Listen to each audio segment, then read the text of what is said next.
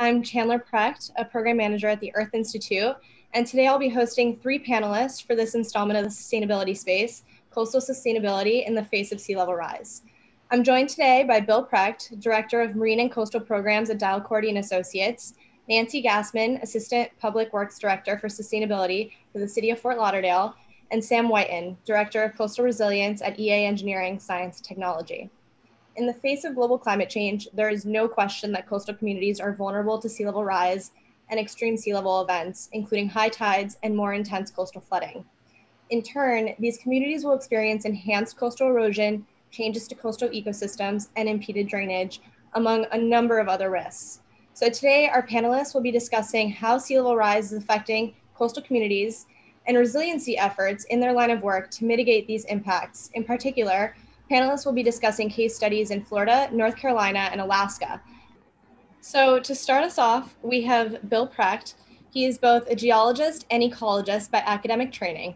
Since completing his graduate degree from the University of Miami Rosenstiel School of Marine and Atmospheric Science, Mr. Precht has specialized in the assessment, monitoring, restoration, and rehabilitation of various coastal resources, especially coral reef, seagrass, mangrove, and marsh systems.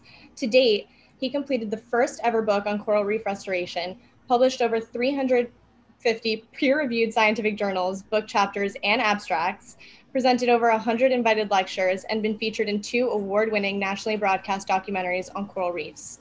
Aside from his work at Cordy and Associates, he serves as an adjunct faculty to Northeastern University's 3Cs East-West Marine Biology program, and he also co-teaches a class here at Columbia on the geology of Barbados. So Bill, please take it away.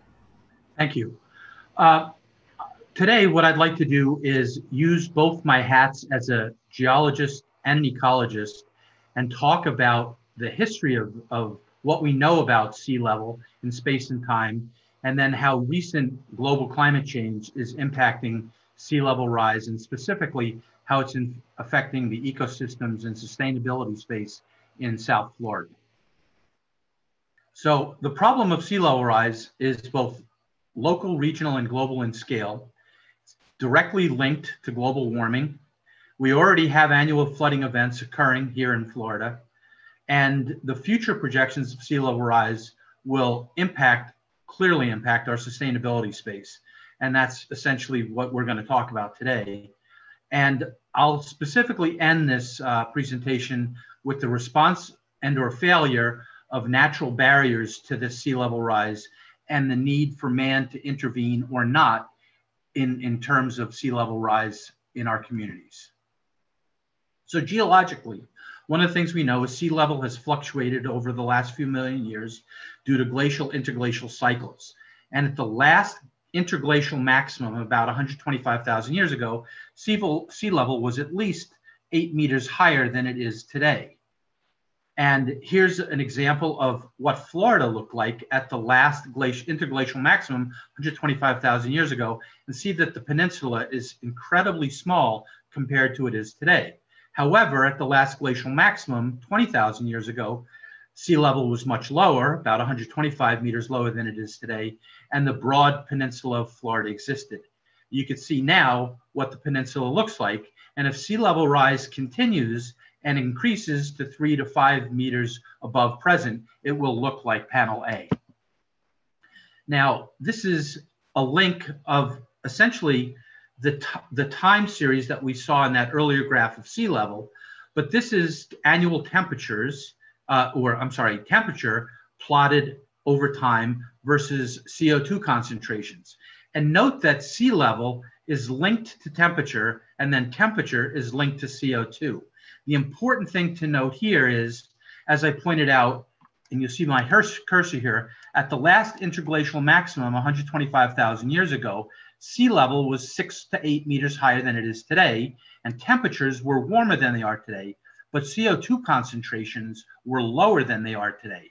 So this portends incredible rises in sea level over the next centuries to millennia. And here we have, again, that same graph, and you can see how the Industrial Revolution has caused a dramatic rise in CO2 over the last 100 or so years. Currently, the present CO2 measured in parts per million at Mauna Loa Observatory in Hawaii is 412. Just for a context of geology, the last time it was in excess of 350 parts per million was during the Miocene epoch, or about 24 million years ago. And how do we know this? From this wonderful curve that's put together at Mauna Loa Observatory that started with the PhD work of Keeling at Scripps Institution of Oceanography. And since his completion of his degree in the mid-60s, this curve has continued and is currently run by NOAA. And notice that there's a high-low annual variation, and this is a seasonal variation, Northern Hemisphere, higher CO2 levels during the winter, lower CO2 levels during our summer when photosynthesis is active.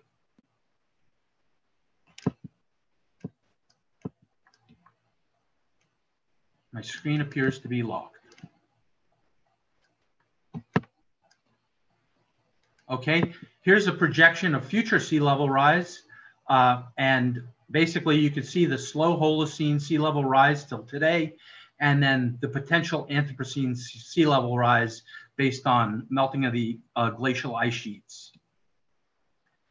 The question is sea level rising today? And the answer is yes. This is a tidal gauge record from Key West, Florida, and this record's 120 years old, and you could see the change in sea level over that period of time.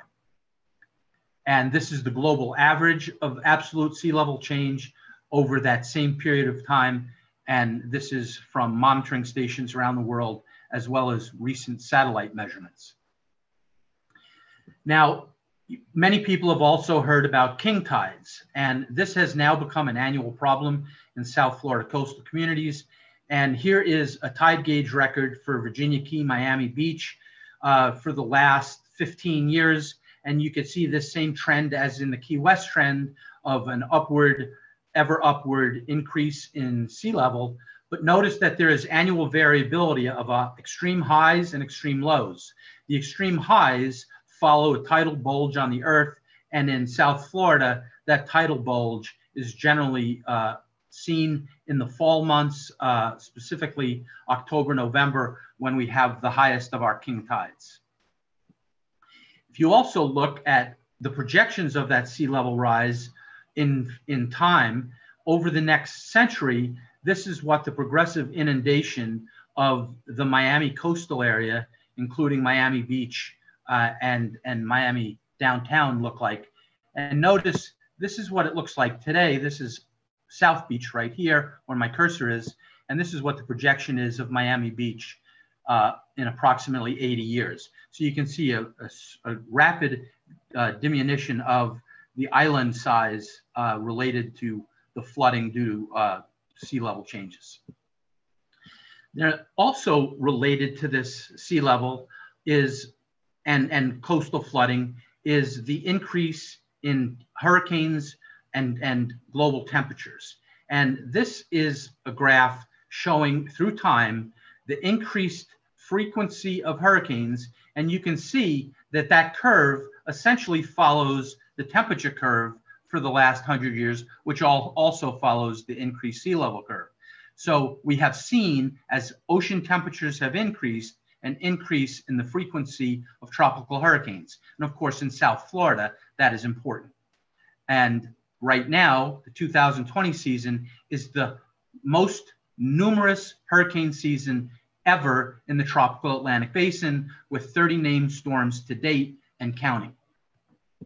There's also a link with temperature to hurricane intensity. And this is a study done at MIT that shows a clear link between the intensity of hurricanes with increased sea surface temperatures, which are the fuel for increased hurricanes. So in South Florida, not just do we have an increased frequency in hurricanes, but an increased intensity that, mixed with our tidal changes and sea level rise, portends doom to the coastal communities.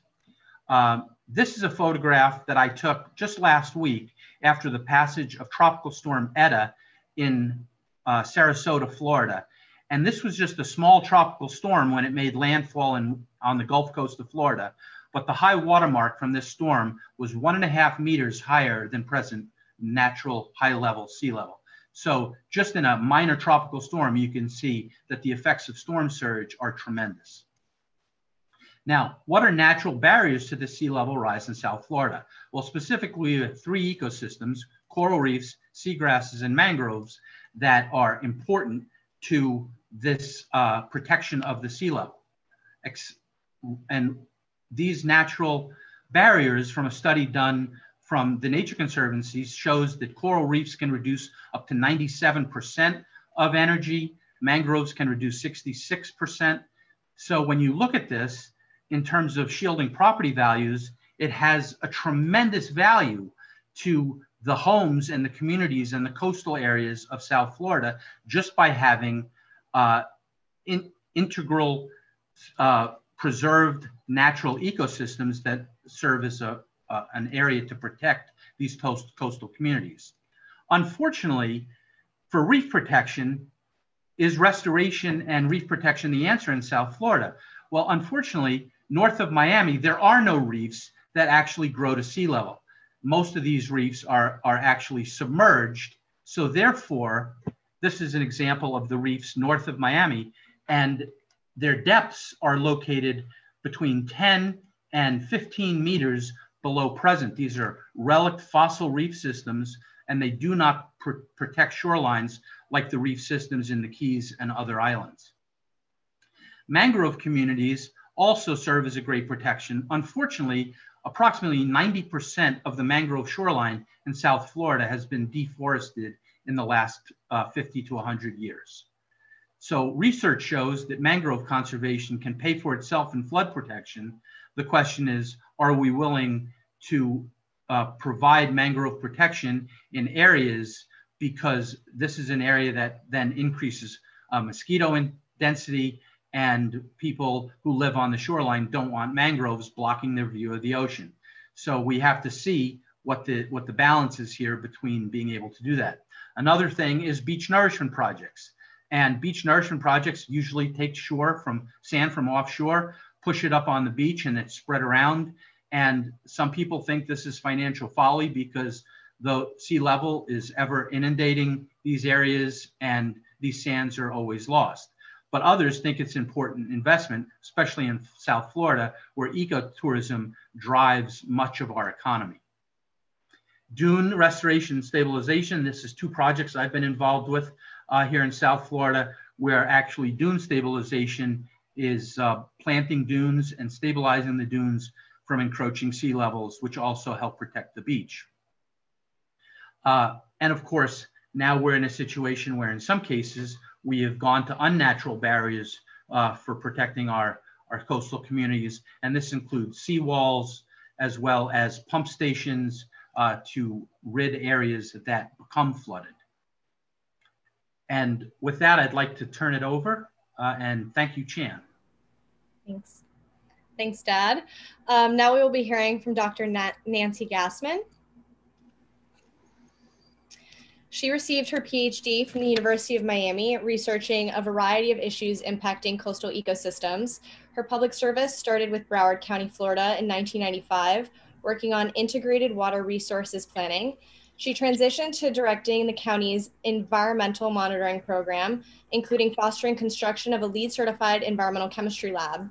While with Broward, she supported the development and implementation of Broward County's Climate Change Action Plan and managed the county's energy and sustainability program. She has been a major contributor to developing technical tools for the Southeast Florida Regional Climate Change Compact, including the Unified Sea Level Rise projection for Southeast Florida. In 2014, she joined the city of Fort Lauderdale. As the Assistant Public Works Director for Sustainability, she provides program oversight for fleet services, solid waste and recycling, stormwater operations, environmental and regulatory affairs, and sustainability and climate resilience. In her current role, she implements sustainability, climate mitigation, and adaptation strategies within government operations and throughout the city. Thanks, Nancy. Thank you, Chandler. Well, the topic of my conversation today is really how do you build a resilient and sustainable coastal city in the face of sea level rise? We have a number of stressors and shocks that impact our local area. We have rain from above. We have sea level rise attacking us from the east. Because of our unique geology, our groundwater table is rising And because of our location within the regional water management system, we receive the stormwater drainage from our western communities.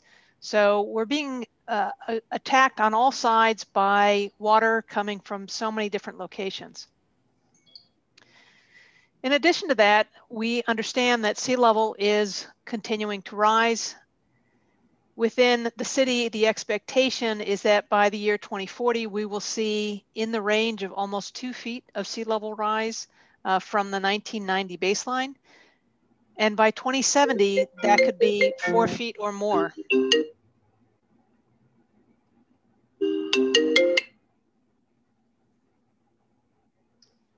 In terms of king tides that Bill had mentioned, if you look at the record of king tides predicted over the course of the year 2020, what you see is that as Bill noted, that early in the year, our high tides tend to be lower. And then later in the year, in the August, September, October timeframe, they tend to be higher. And while the average high tide is shown there in red, you can see that the threshold for flooding in very low-lying areas of Fort Lauderdale is in the range of 1.3 feet. And those king tides that we're receiving on an annual basis exceed that flooding threshold. And so we can adequately predict the timing of the king tide impacts, but we can't adequately predict how high those tides will actually come in. In the Port Everglades area of Fort Lauderdale, we have a dedicated tide gauge. And what we have seen over the course of the last 3 years is that in 2018, we had 46 high tides that exceeded the threshold for flooding in the city. That number in 2019 more than tripled at 170 high tides. And through this year, 2020, through October, we've seen 101 high tides that exceeded that threshold. So sea level rise is absolutely having this progressive change and impact on the city of Fort Lauderdale. Now, the way that we are dealing with it is that the City Commission adopted the Fast Forward Fort Lauderdale, Our City, Our Vision plan for the year 2035. And as part of that vision plan, we developed a strategic year, a 5-year strategic plan that focuses very clearly on building a sustainable and resilient community. And there's a number of objectives that are included within our strategic plan in order for us to look at our infrastructure, our stormwater plans, to ensure that we are building a community that is ready for these future conditions of sea level rise as we make those investments today. And the way that we've built this culture of resiliency is starting with the vision plan and then moving into the strategic plan. We also do an annual survey with our residents and ask them what their perceptions are of how the community is doing, including, are you noticing sea level rise? Are you noticing that there's additional heavy rainfall events? Are you noticing that it's warmer? And the commission takes that feedback from the neighbors survey and they put it into a series of annual actions that they want to focus on, top priorities. And usually there's 5 to 6 of those top priorities. That information is then put into the proposed budget to ensure that we are funding those things that are most important to the commission as well as to our neighbors as the survey has directed. And then for the larger projects, that information is also incorporated into our proposed community investment plan. We've also tried to ensure that we have put sea level rise into our DNA by looking at the annual sea level rise projections from the Southeast Florida Regional Climate Change Compact and incorporating the latest information available into each of our master plans. And so that our seawall master plan has been designed and researched based on what we are projecting for future sea level rise. And that's also true for our stormwater master plan, our comprehensive utility strategic master plan, our parks and recreation master plan, and even our cemetery master plan have included the information about sea level rise and more extreme rainfall as part of our studies for how we want to move forward. And then again, all of the information and the critical action plans that are incorporated into each of those master plans is then incorporated into the way that we are investing in our capital improvement plan moving forward. We've also incorporated sea level rise into our comprehensive plan called Advanced Fort Lauderdale. We now have a dedicated climate change element and have included climate-related concerns and policies into each of our critical elements within that comprehensive plan. And we also have developed what's called the Fast Forward Fort Lauderdale Design and Construction Manual, easy for me to say, into this document so that we have a menu of potential specifications for different locations within the city that have special concerns if it's low-lying and maybe tidally influenced, if it's a little bit higher but more extreme rainfall may be a concern. The Design and Construction Manual provides a menu to the engineers that are working in the public realm to understand what they can incorporate into that particular location.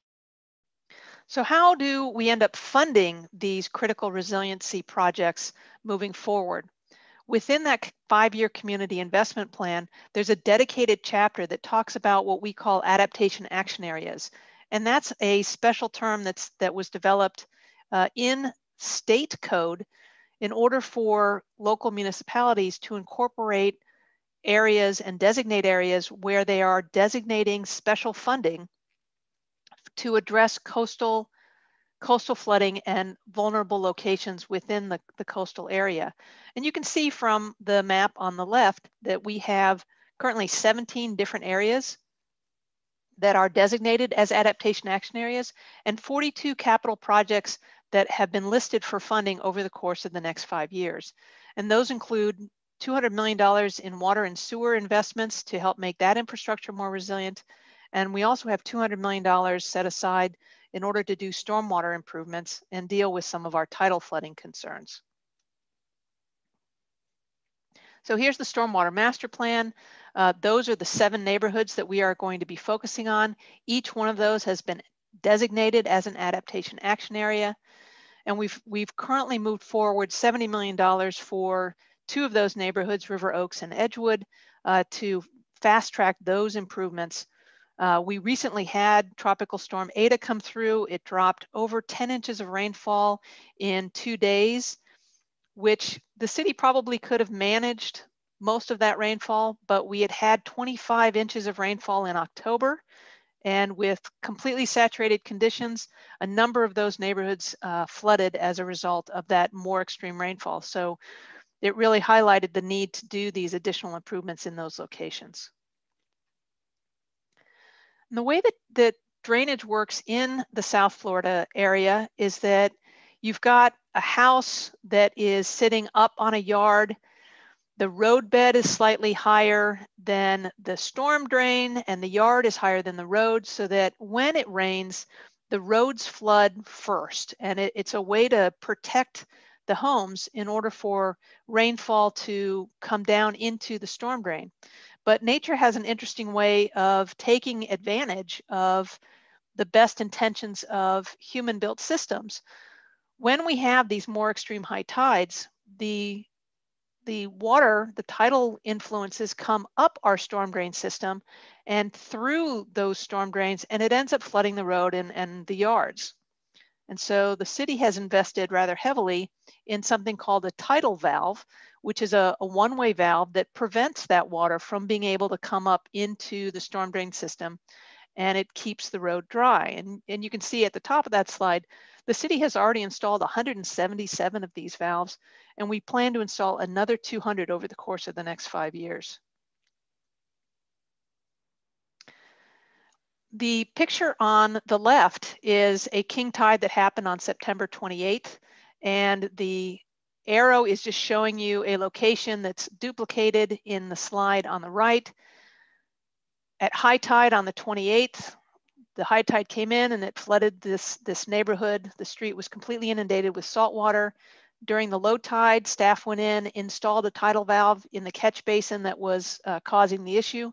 And on the following day, during the next high tide, the road was dry. And so these tidal valves can be extremely effective in addressing tidal flooding. But we also have tidal flooding that's caused by seawall breaching. On the right side of that slide is a canal, and you can have a hard time telling where the road ends and the canal begins. And when that happens, that creates other conditions that are problematic for us.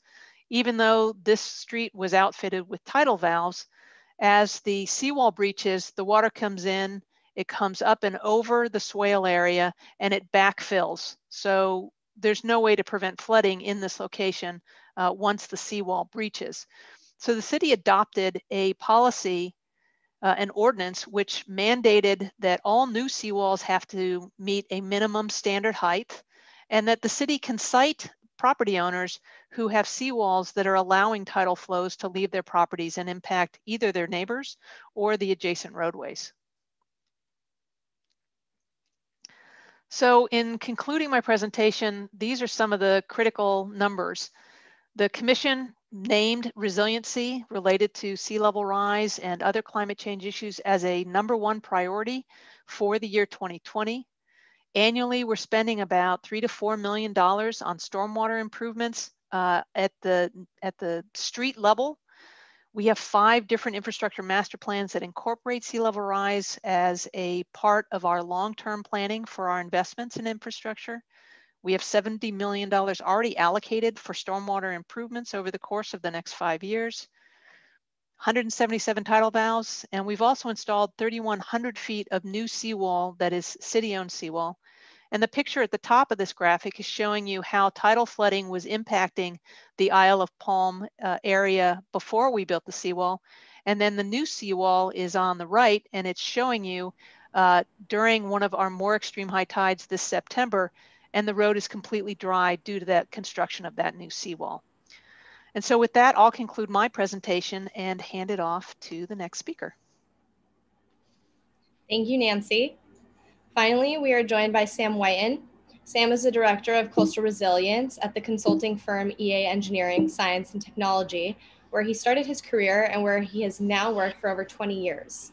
He began as a lab tech in the company's aquatic ecotoxicology lab and eventually transitioned into a focus on ecosystem restoration projects, where he developed his technical skills supporting designs for the restoration of anadromous fish passage, coastal marsh habitat, and recently, projects addressing vulnerabilities related to sea level rise.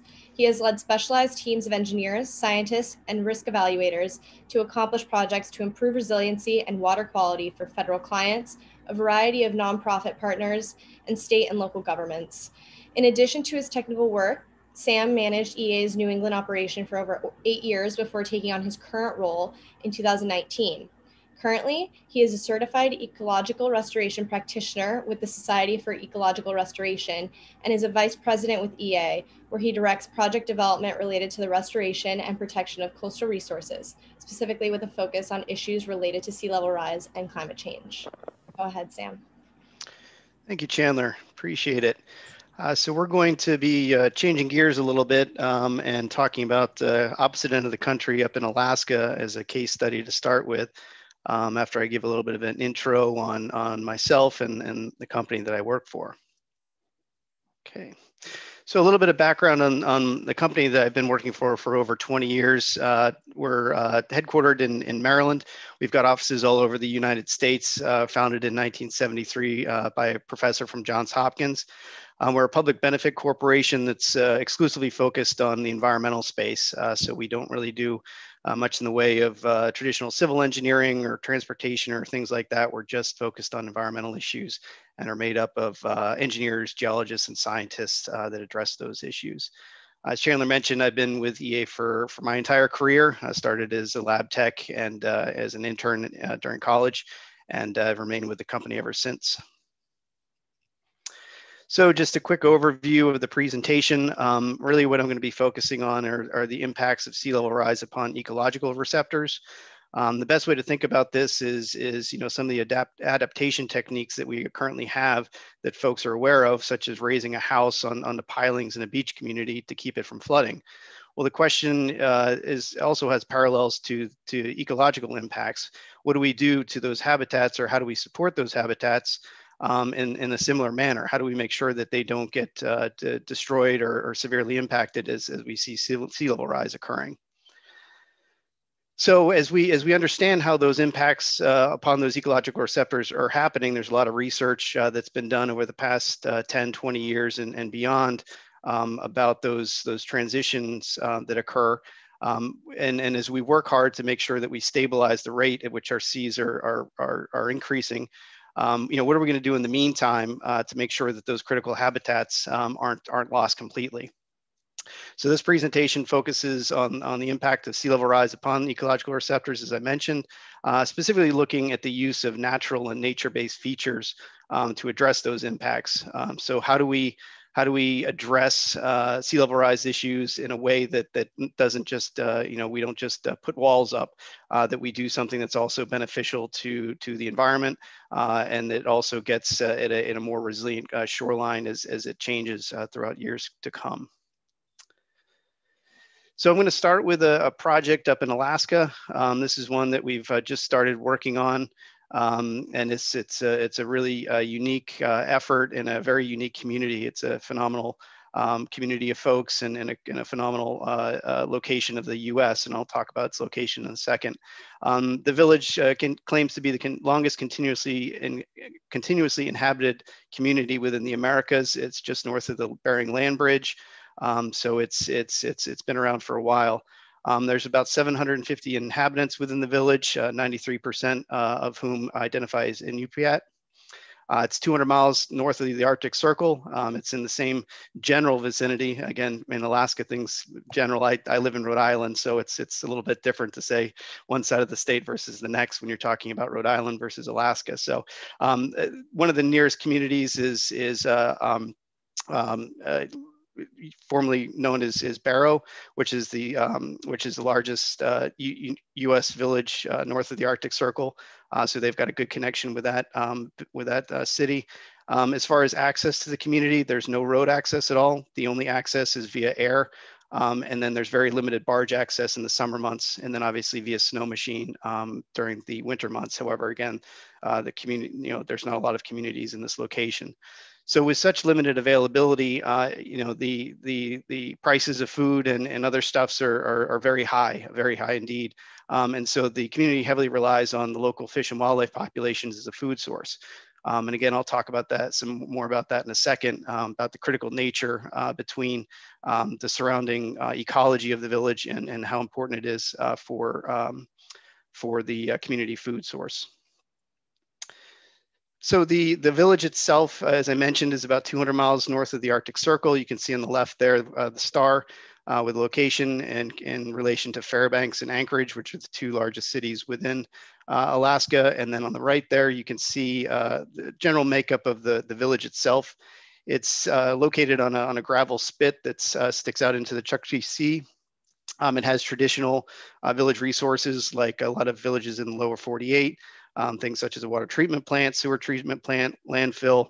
It's got the airstrip, and then there's also a lot of cultural and historic features that are related to a location of the previous village, which they moved out of in the 70s.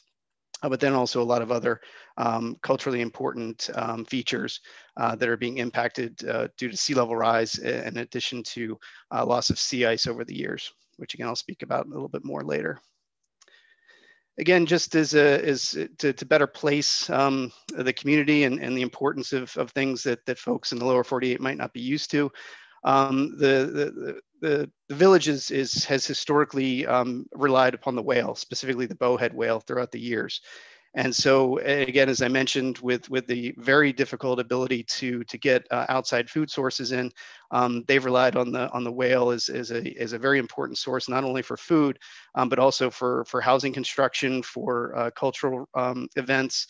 And so as you can see there, a statement from one of the village elders, the whale is the center of everything for the people. It's the center of their lives. So again, the connection between the ecosystem and the environment is much different than folks might be used to. And therefore, as there's impacts to climate and sea level rise, that has a very direct impact upon daily life and cultural events as well. The picture in the lower right there is a sod house that was built with support from whale rib bones and other pieces of whale. And they just, the community members moved out of those homes in the 70s pretty recently. So again, you can imagine that it's pretty harsh conditions, cold temperatures and wind.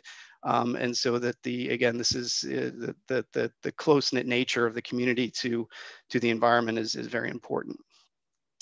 These are just some photos I took in February, again, showing the importance of the whale. The picture on the right is the cemetery, which is ringed by jaw bones and rib bones from the whale. Again, no part of the whale goes to waste, so it's very much utilized for lots of different reasons.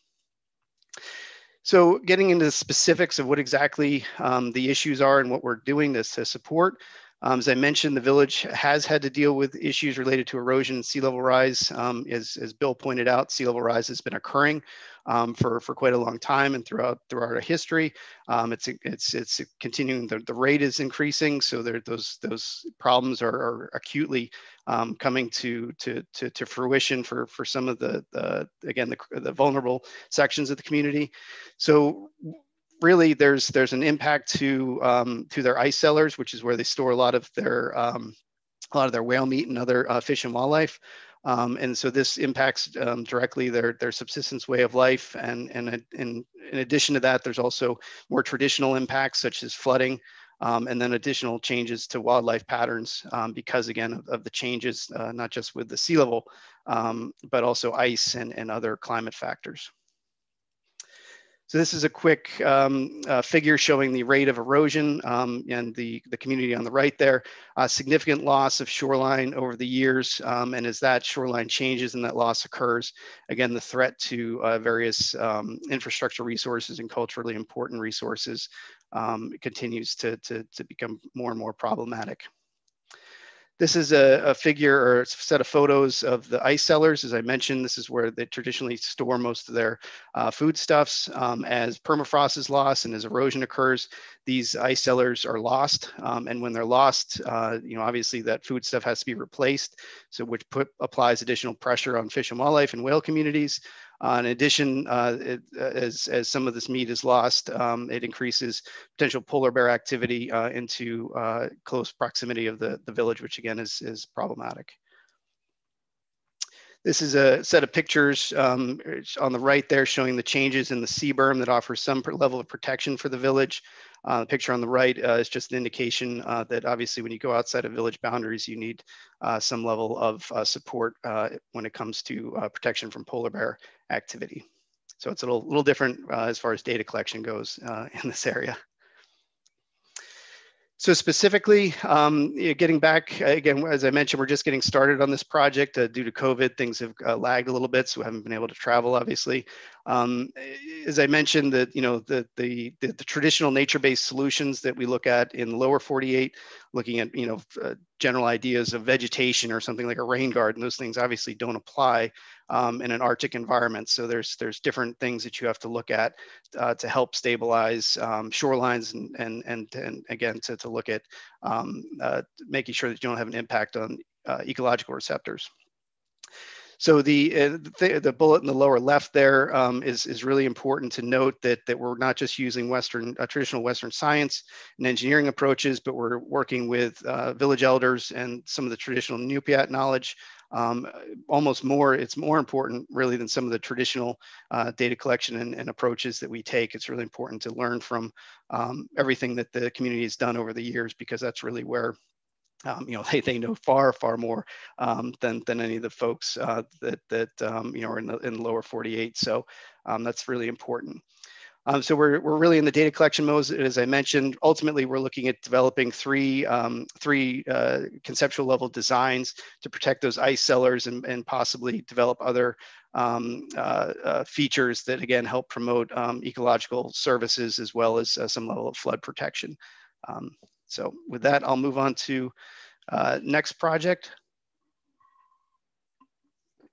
This project is funded through NOAA. It's a research and application focused project through a program called the Ecological Effects of Sea Level Rise. And what really we're doing, we're looking at two different sites, one in the Beaufort, North Carolina area and one in the Jacksonville, Florida area. And we're looking to beneficially reuse dredge sediments to improve marsh resiliency. So really what's the problem that we're looking at? You know, the problem definition really relates to coastal marshes drowning essentially due to sea level rise. Ordinarily, without influence from man-made features, marshes will traditionally migrate inland as sea level rises. As you can see there on the right, if the marsh itself is able to keep up with sea level rise, by in doing so, it traps sediment and raises its elevation naturally. So you really have these two different ways of a natural process. Either the marsh moves inland or the marsh moves upward as sea level rises. However, what happens when there's a man-made feature such as a bulkhead that prevents that migration of the marsh moving inland, or that the marsh isn't able to keep up by accretion? So in that instance, essentially what happens is you have a conversion of marsh to open water. And so that habitat is completely lost over time. And as you can visualize, you know, when that happens, that marsh never comes back. The only way it comes back is if you apply sediment or soil to that location. And so that's really what this project is looking at. Thin layer placement is kind of the generally accepted term for taking dredge material in thin layers and putting it onto the marsh surface. It's been used in the 70s, 80s, and 90s, but has started to be focused upon recently after Superstorm Sandy, mainly because, again, there's a realization that a lot of these marsh systems aren't able to keep up with sea level rise.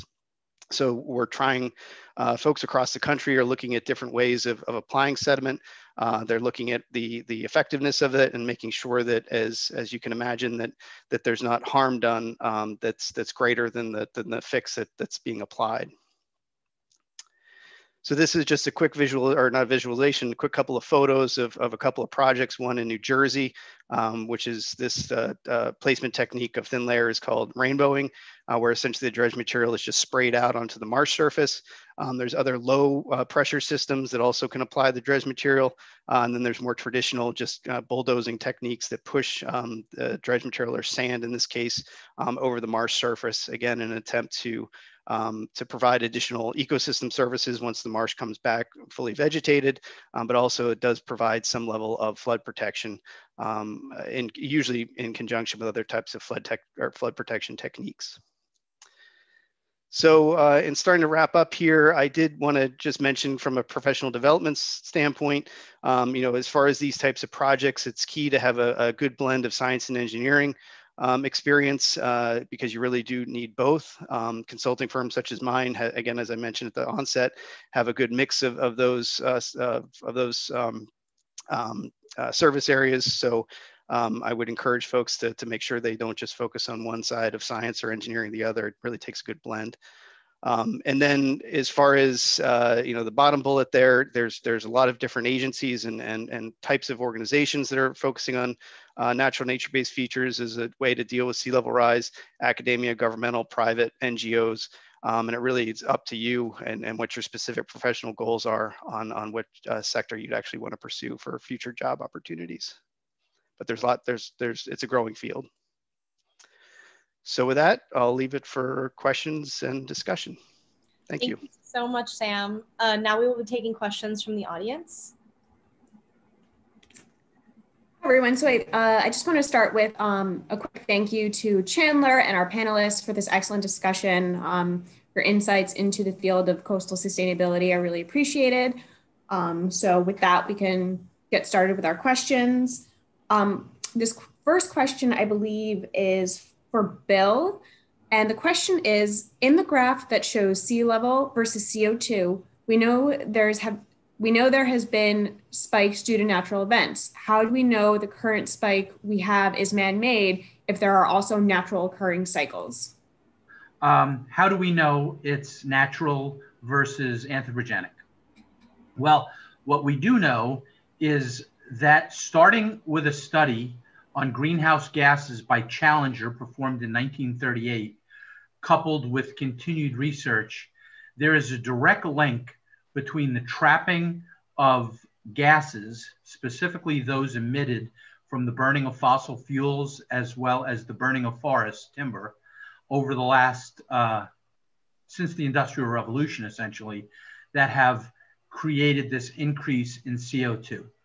And what we do know is that from ice cores, where CO2 has been trapped in the bubbles of ice over time, that there has been no time, like I said earlier, in the last 24 million years, where CO2 has exceeded 350 parts per million.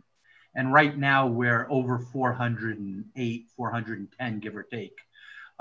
So this increase, this steady increase, has been directly linked to the burning of fossil fuels, as well as the burning of and deforestation of large timber areas, especially in the Amazon. I would direct you to the IPC report, especially the work of Michael Mann from Penn State University, where there shows a clear and direct link between CO2 and sea level rise. Great, thank you. The next question, regarding Miami and or the greater Miami-Dade region, what are some of the flagship coastal resiliency projects that utilize nature-based solutions that you deem as successful? What types of nature-based strategies is Miami executing well? What are they doing poorly in? And what do you believe Miami could do better in terms of protecting the city of Miami and its critical coastal ecosystems via eco-restoration, nature-based solutions? Well, because I talked about Miami, I'm guessing that's for me as well. So specifically from a nature-based standpoint, in a combination with county, city, and the federal government through the U.S. Army Corps of Engineers, there have been a number of beach nourishment projects throughout Miami-Dade County, which have greatly increased the width of the beach. And in fact, South Point, which is Miami Beach, is one of the longest, most successful beach nourishment projects in the United States. So in many areas where beach restoration has been failing, that has been a critical success. Also, I mentioned some dune restoration, rehabilitation, and stabilization projects, and many of those have been performed by the local county agency in Dade County called DERM, Department of Environmental Resource Management. And some of those projects have really been exceptional, and they've shown the ability to withstand even the strongest of hurricanes. There is currently some ongoing operations to increase mangrove restoration, as well as coral restoration throughout Miami-Dade County. The question here is one of that of the future, because neither have been implemented on a scale large enough to see whether or not they will be successful at protecting vital resources, natural as well as built areas out in Miami-Dade County. But there has been a tremendous investment in recent years, especially at the Rosenstiel School at the University of Miami, where coral restoration programs have been gaining a tremendous momentum. And as I said before, unfortunately, there are no natural reef systems in South Florida, north of Key Biscayne, where the reefs grow to sea level. So that's one strike against coral restoration. But again, right now, the most successful projects, I would say, are those that have been focused on beach projects, and the ones that have been the least successful or have the least data to see what the performance is are those in the submarine environment, including seagrass, mangrove, and coral restoration. Great, thank you. So the next question, what are some challenges and barriers in creating policies surrounding coastal cities? And do you know what are the main barriers in implementing policies specifically in South Florida? So I think I'll probably grab that one for a second. The challenges in the past have been the willingness of the elected officials to truly embrace and understand what the issues were that were facing them moving forward. I think we've overcome that barrier, that there is a very high level of awareness of our elected officials in understanding what the concerns are. And I think we turn more to how the political will becomes policy statements at this point in time. I think that the barriers include funding. When you put a policy into place, there is a cost that's associated with that policy. And sometimes the costs are not minor. In my presentation, I talked about $400 million worth of infrastructure investment that we are making in our water, sewer, and stormwater system. Those are big dollars. And those dollars come from, the majority come from one place, which is taxpayer fees and taxpayer taxes. And so when you have a policy, and let's say someone decides that they want to have a policy that says every seawall in the city has to be raised, that's 165 miles of private seawall at a cost of somewhere between $1,000 and $2,000 a linear foot. If you do the math, it comes up to a very large number very quickly. And so making policies that support adaptation have to make sense both economically as well as politically. And so those are some of the smaller challenges that are associated with those kinds of policies, is that there's a cost to thinking ahead. Having said that, there are a number of recent studies that show for every dollar you put into prevention in an adaptation setting related to sea level rise or flooding, you get $6 back. And so it's a matter of being wise up front and spending those dollars to invest in your community to provide for that resiliency moving forward. Great, thank you, Nancy. And you mentioned infrastructure, which actually brings us into our next question. For you, if there is a reason people keep developing high-end and expensive infrastructure in Miami and Key Biscayne, if we know hurricanes and sea levels are rising, and I guess as a follow-up to that, if there is a statewide effort to mitigate and adapt, or if it's more of a private sector approach. Wow, big question. South Florida continues to develop across all of our communities. And as long as there is a place that is attractive to live, people will live there. I recall that when Hurricane Katrina came through, I saw a really interesting presentation where the speaker showed a spit of land that was on a coastal area. And there's this beautiful estate, and then a hurricane comes through in the 60s and knocks it down. And then there's a picture in the 70s of the exact same location where there's a beautiful estate, and then a hurricane comes down and knocks it down. And then there's Katrina came through and knocked down whatever the next thing is that's built. People will always want to live in these coastal areas. So there's a balance between making those investments privately or making those investments as a government, and doing so in a way that you can guarantee that those investments will be able to live out their useful life. We've always had hurricanes in South Florida. We will always have hurricanes in South Florida. So I think that the entire Southeast Florida region has gotten much smarter about having really good building codes, building according to the Federal Emergency Management Agency's guidelines for floor elevations. And so I think we're doing a better job at building structures that will be more resilient moving forward. If you look at the Keys, all new homes have to be built with knockdown first floors. They're built on pilings because they're built so that hurricane storm surge can run underneath the building and allow for those buildings to be resilient and for people to live there over a longer period of time. So there's many good policies and many good building codes that help us do that. And then the last part of the question was about statewide efforts to mitigate or adapt. The state of Florida has, with Governor DeSantis coming in, he established an office of a chief resiliency officer. And we have seen a resiliency office be created at the state level. And so there is an increasing focus on building resiliently across the entire state, and to take more efforts to both mitigate the causes of climate change, as well as to adapt to the fact that Florida is a peninsula. We're surrounded on 3 sides by water, and that if we're not paying attention to what sea level rise is doing, there's not a whole lot of other states that need to pay more attention than we do. So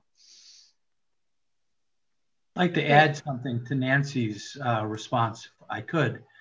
And that is, I lived through Hurricane Andrew and lost my house in 1992. And because of that, I now live 13 miles from the coast in a town called Miami Lakes, which is not close to the shoreline.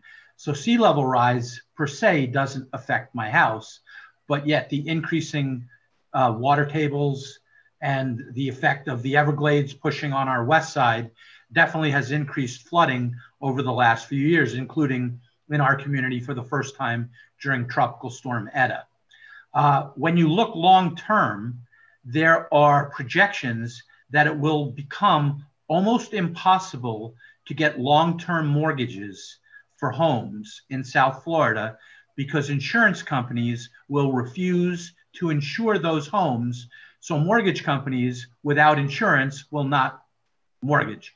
So therefore, unless you pay cash for your home and have it uninsured, over time, especially the next 30 to 50 year window for South Florida, looks very bleak for those very rich folks that live directly on the coast.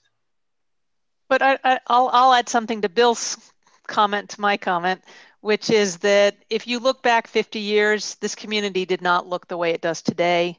And so as we look 50 years ahead of time, our community will change and adapt and evolve with time as the conditions change. And so will there be areas where we will no longer have residential neighborhoods? Yes. But we may start residential neighborhoods or different commercial districts in different locations than what we saw 50 years ago. So we have to remember that communities evolve with time, and that if you have good policymakers, they are preparing the community to adapt over time as well. Great, thank you both for that. So our final question for this event: should cities consider managed retreat as a possible adaptation strategy to avoid repetitive loss of lives and property, as well as restore the land to create more open space and buffer zones? I would just like to jump in and say that I hope that Sam would answer this one, because I think specifically Point Hope would be an interesting case study for this, and what you think about Point Hope and the question in regards to that. Sure. Yeah. I mean, I think a lot of us think of the conditions that are happening as things that are going to happen in a few years or 50 years out from now. But as I mentioned about Point Hope, they've already moved. They've already adapted, and they have over several hundred, possibly thousands of years. So to specifically answer the question, yes, I mean, we're going to, at some point, a number of cities are going to face the inevitable reality that you can't keep building walls and building yourself higher. So we should start to think about how we're going to adapt, how cities are going to move, and how that's going to happen. Because if we wait for something really catastrophic, it's going to be too late. So I think that in those areas where relative sea level rise is very much problematic now, and we know it's going to be problematic, we must start to adapt, and we must start the planning process, and learn from folks like the community of Point Hope. They've moved. They had some challenges. They continue to have challenges because of that shift. But there's communities in Louisiana, Chesapeake Bay, that are already starting to move, have moved, or have been lost. I was just in a community in Chesapeake last weekend, Smith Island, that's lost several communities over the years and has moved those communities over the years. And again, it's not what everybody wants to see happen, but you have to plan, and the better you plan, the better off you're going to be, as you face these issues. Great, thank you. We did actually get one more question. If we could just devote 1 minute to this. And the question is for the speakers: can you comment on climate gentrification in Miami and the way projects and decisions are being prioritized in terms of community vulnerability? Well, I have not worked on any projects with the local governments in Miami. So my presentation from a Miami standpoint was from the natural resource perspective, but Nancy may be able to provide some input from what Fort Lauderdale is doing and if Miami is doing similar type things. Yeah, so climate gentrification is a relatively new term, and the idea that neighborhoods that are in higher elevations may become gentrified because of the elevation of the neighborhood. And so we are seeing that to some degree in Miami, that the higher elevation neighborhoods are becoming a target for new development, which is causing what could be called climate gentrification. I think that one of the major topics in the climate community and those people who are working on climate change is the idea that we are not all equally impacted by climate change, that there is equity issues in how climate is impacting people. If you live in a community that, for example, can't afford air conditioning, climate change is going to have a greater effect on you as it gets warmer than for those communities that are more affluent and have air conditioning. So I think that this is really an emerging topic, that there is a lot of emerging emphasis on how equity and gentrification will be impacted by climate moving forward, and how people move in and out of areas will also be impacted by their socioeconomic status to be able to adapt to climate kinds of issues. So it's a topic that I think we're going to be seeing a lot more discussion on moving forward. Well, if anybody has further questions, you can of course reach out to any of the panelists that are listed here. And thank you for joining us for this installment of the Sustainability Space.